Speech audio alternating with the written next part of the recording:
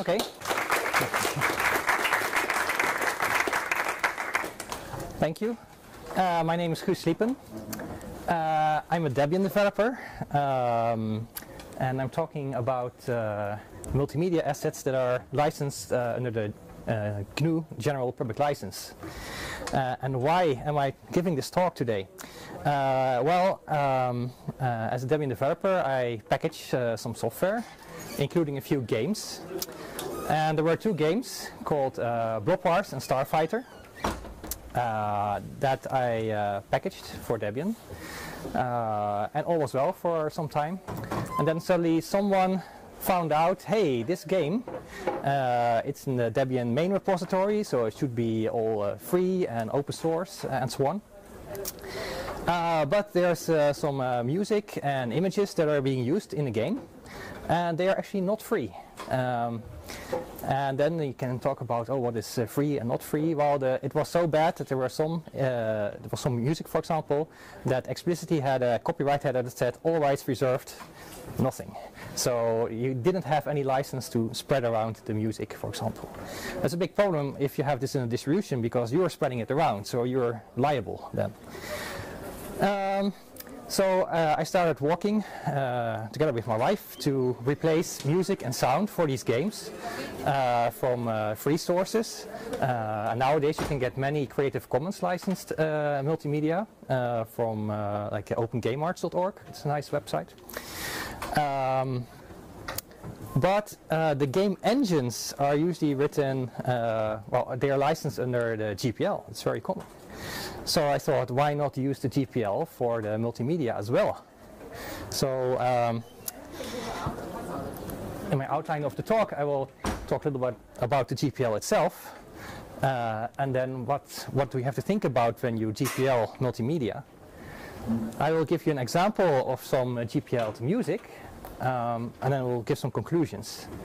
But first, I will tell you why do we want to use the GPL as a license. It's very nice because it ensures first that everybody can spread around your work and they can use it freely. It's a very basic thing. Second of all, everybody is allowed to make changes and redistribute them, so they can fix bugs, they can add features, they can help out in other ways and spread out their results. But what's also very nice is that the GPL enforces people who do this to distribute their change sources under the same license. So it's not that these nice properties, the first two, are taken away. So there are other licenses, for example, a BC license, maybe even Creative Commons BY license, that allow you to take a work, modify it, and then give the result of that, but not give the original sources back to the community. And the reason why we have these properties is, well, what I already said, is that the source code must be made available. Okay, now you think, okay, source code. What is source code? I know source code for programs, but let's just have a look at the GPL license, and I've taken two small pieces out of it. The first is the definition of what is source code. So if you have a work, then the source code is the preferred form of the work for making modifications to it. If I'm making an image and I do it in Inkscape, for example, I have some vector graphics program, then as the designer of the image, the vector graphics is the source code. Whereas the object code, or any non-source form of the work, is any result you create from this. For example, if you export your vector graphics as a bitmap image, then that is a non-source form of the work. And later it says that you also have corresponding source code for work, meaning everything that you need to generate, install, run, modify the things that you do.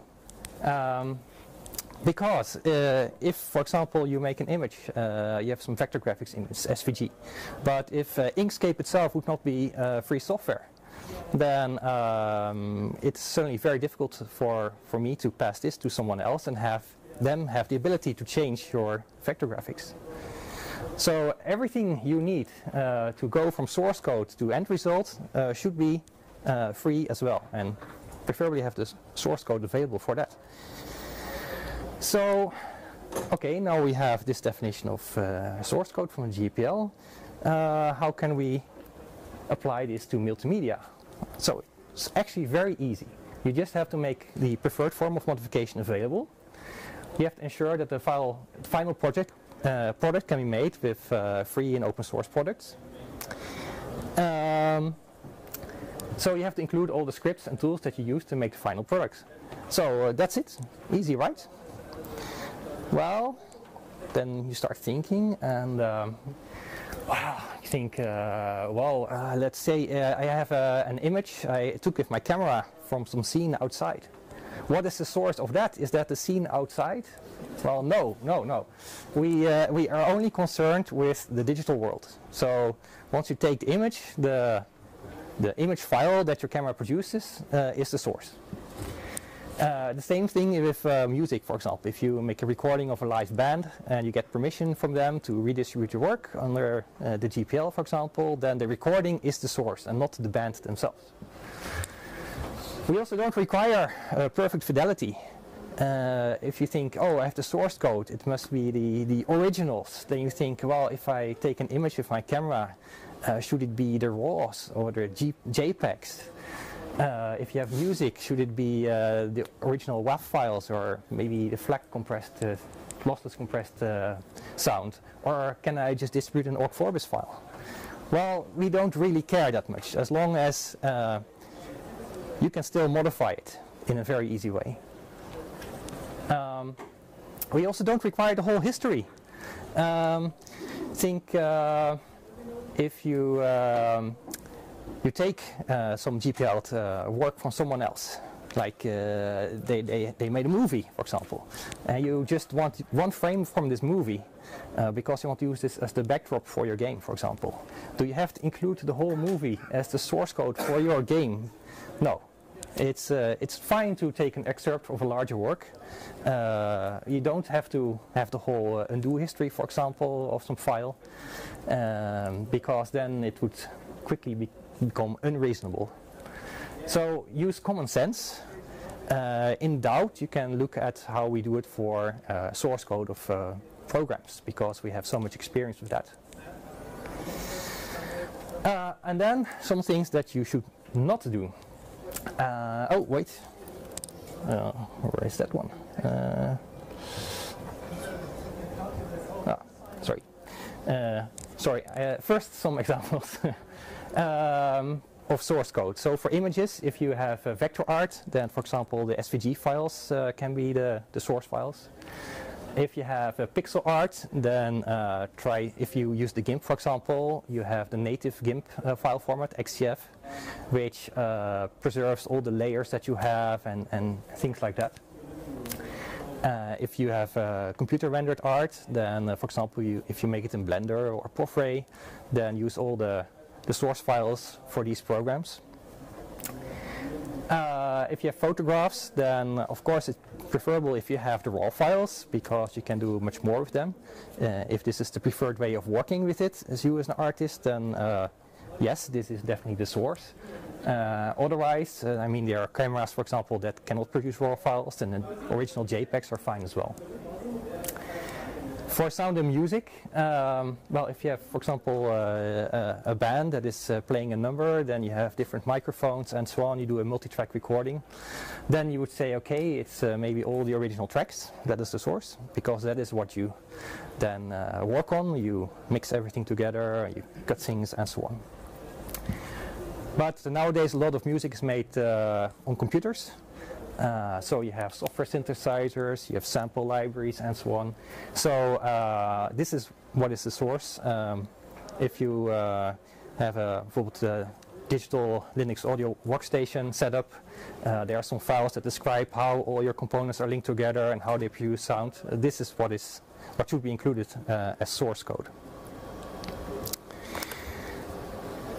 But then you think, okay, for example, you said I have a multi-track audio recording. Well, this can easily be many gigabytes of data. If you have a movie, this is even more. So sometimes you think, oh, this is too big to distribute.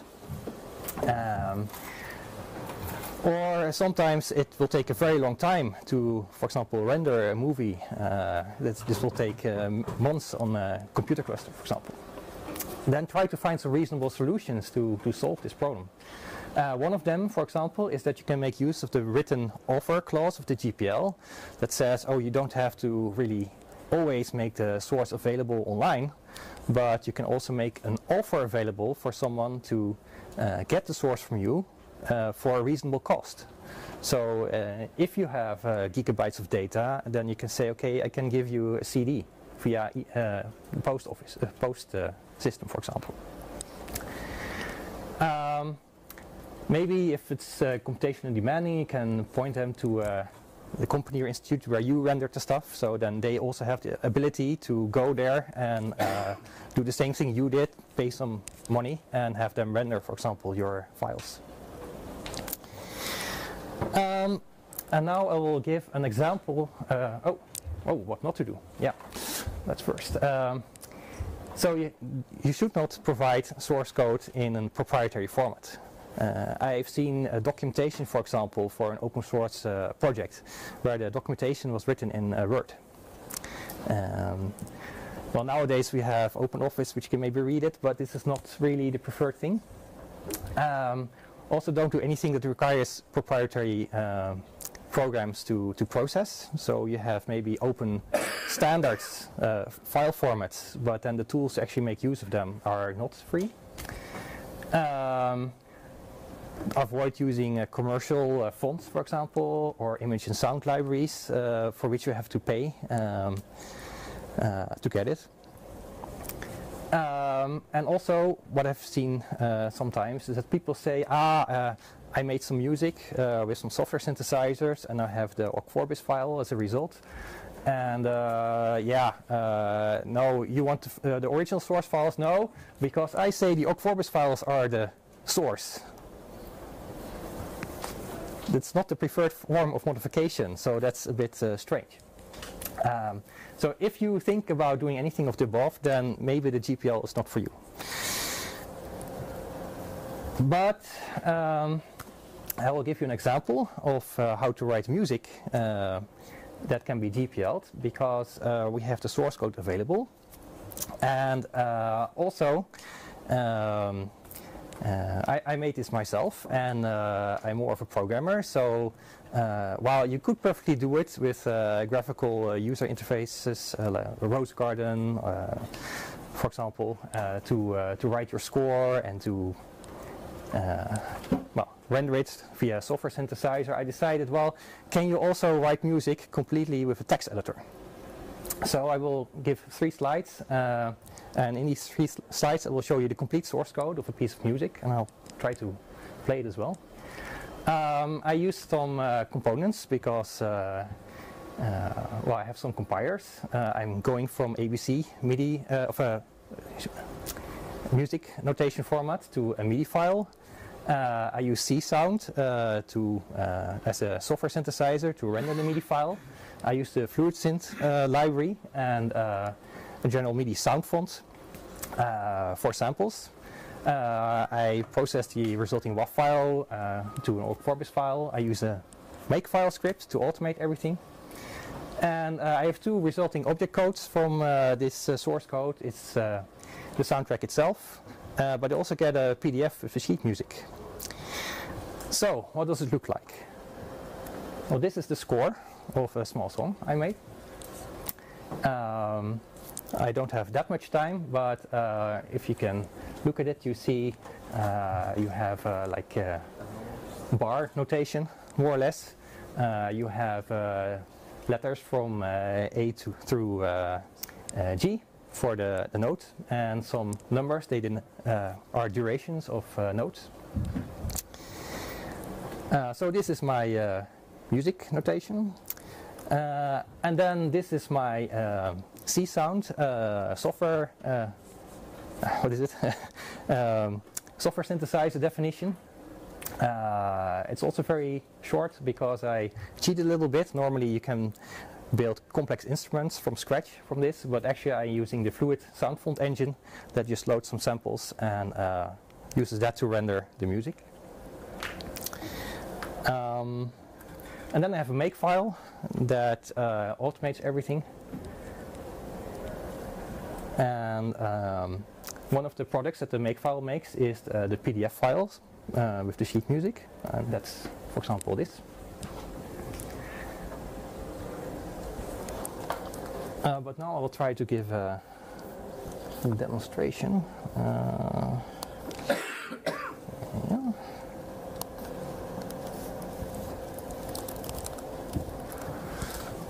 So I have a directory with my makefile. Actually I have 2 songs, but let's just build it.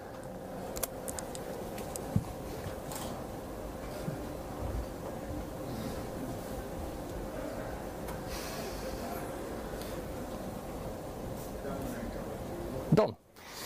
So let's see if the sound works.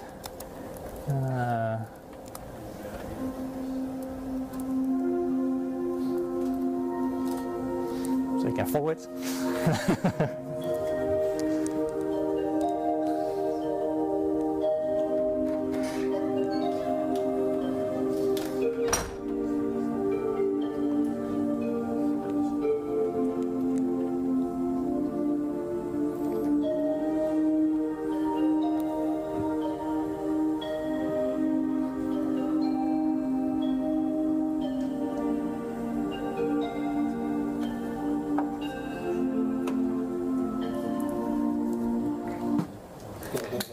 Thank you.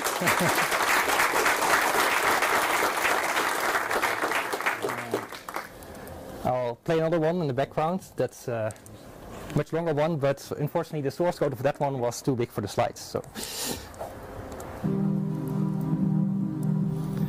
So this music was made for a game, space game where you fly around in a starfighter and have to shoot down the baddies. This was a nice example. Can you find more examples of this online? Well, I'm afraid I couldn't find that much, which is actually licensed under the GPL. But there is a lot of multimedia around with source code. So the Blender project, for example, organizes once in every few years. They create a movie and they make available all the sources for this movie, so you can recreate it yourself, or you can make changes to it. Ray is a ray tracer. They have a gallery where people can submit their source code, and you can see the rendered image. There's a website called shadedtoys.com, I think, where people program OpenGL shaders and have that produce nice images, and everything runs in the browser. Just have a look at it. Tracker modules. So for music, that is very interesting because tracker modules are their own source code. It's basically a combination of the music score and some samples and some fixed set of rules to play it. And I guess there are many more examples. And hopefully this will inspire you to produce some GPL'ed multimedia of your own. And then I look forward to seeing it.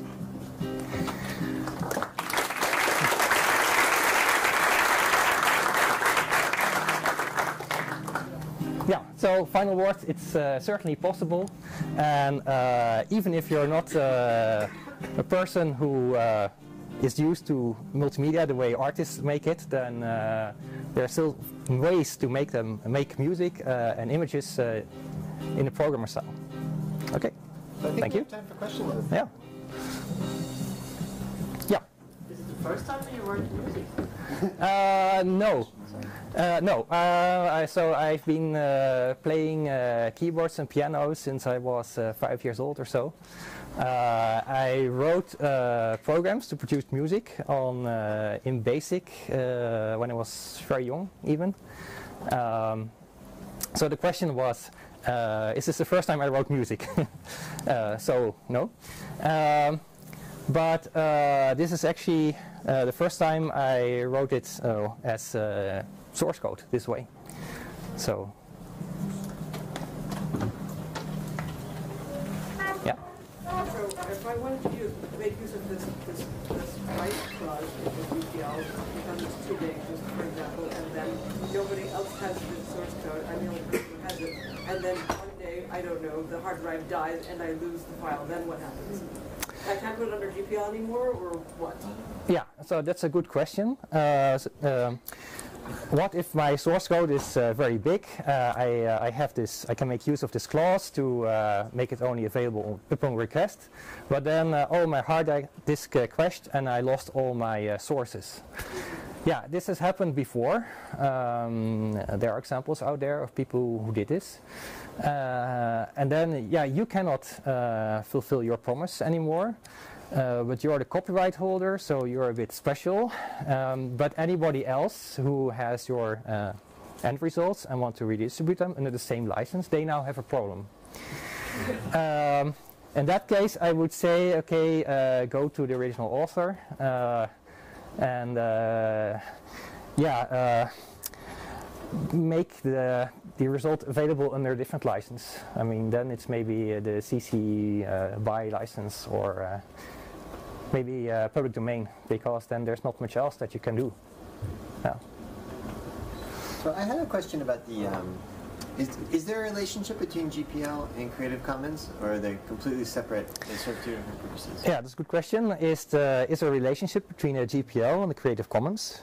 I think, well, the GPL was very old already, but the CC BY SA license, the shared alike and attribution license, is the most similar to the GPL, and I think it is inspired by people who already know the GPL and wanted something similar in the Creative Commons. The only problem with it is that it doesn't make a distinction between source code and object code. So it's easy to make some music and publish the MP3 files under the CC BY SA license, but you cannot really modify it anymore. Maybe you can cut something or change the pitch, or that's it. But you cannot change some chords in the middle of the song, for example. Yeah. It's more related to intellectual property as such, no? The Creative Commons. If the Creative Commons licenses are more related to intellectual property, no, I wouldn't say so. At least not more or less than the GPL is. Okay. So, yeah. So if, let's say, our artists and our content creators use some proprietary tools for maybe like tile sets, they use Photoshop because they knew it and it was quicker, whatever.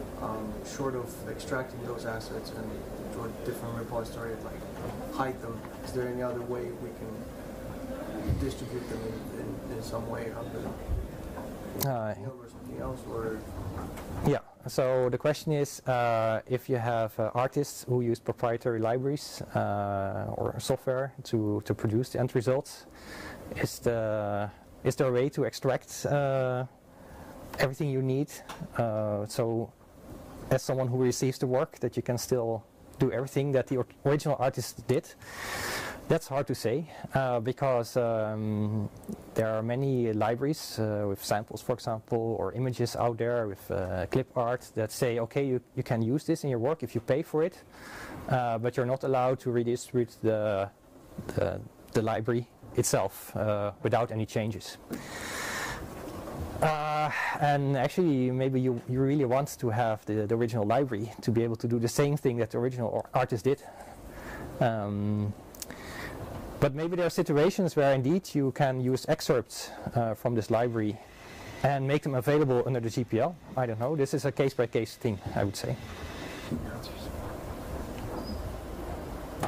That particular instance, it's a tad hard, even if like you will have your artists who are used to some specific tools that they've been using for a while now, and if you want to make it open source, yes, you want to distribute and you want to put it out there as an example? Yes, that's a good question, and I want to say something about that as well. So what if you have artists, they are used to their proprietary tools? How can you convince them to switch to some free tools?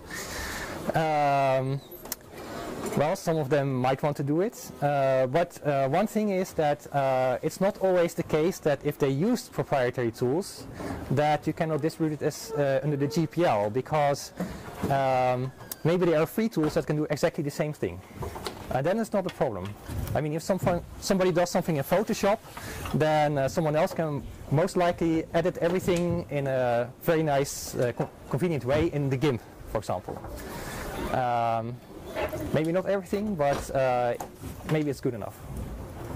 Okay, I think we have to stop there. Thank you so much.